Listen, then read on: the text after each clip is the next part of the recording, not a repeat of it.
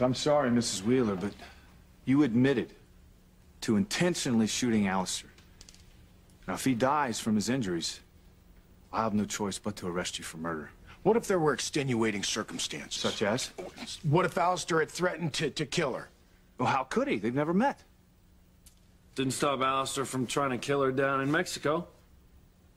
So then you did meet Alistair prior to tonight? No, Sam. Alistair Crane was just a name to Mrs. Wheeler before she met Luis and me down in Mexico. The Wheelers had nothing to do with Father or Harmony until our paths crossed at the inn where Paloma lived. Then why would Alistair try to kill her?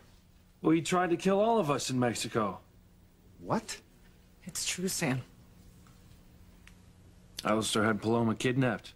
Used her as bait to lure us all into the jungle. My father targeted the Wheelers for helping us. Yeah, then Alistair set a trap for me in an Aztec temple. Rigged it to explode and bury me. Everyone thought I was dead. Now, luckily, Paloma rescued me. Meanwhile, Father trapped Mrs. Wheeler and me in a snake-infested pit. We were both bitten and almost died. If it hadn't been for Mr. Wheeler with the snake venom antidote, we would have died. My God. Well, I came back to Harmony to kill Alistair for everything that he'd done to us. Apparently, Mrs. Wheeler beat me to it. Look, I know that my father is a horrible man. He murdered Antonio. He tried to kill Luis and the Wheelers.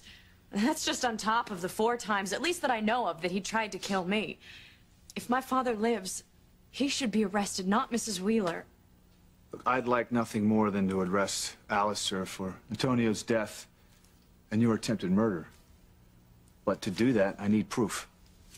Anyone have any? No. Luis traded in whatever proof there was on Alistair's CDs in order to save my life. Yeah, where he's hidden the CDs since then is anyone's guess. Well, then my hands are tied. If Alistair dies, I'll have to arrest Mrs. Wheeler for murder.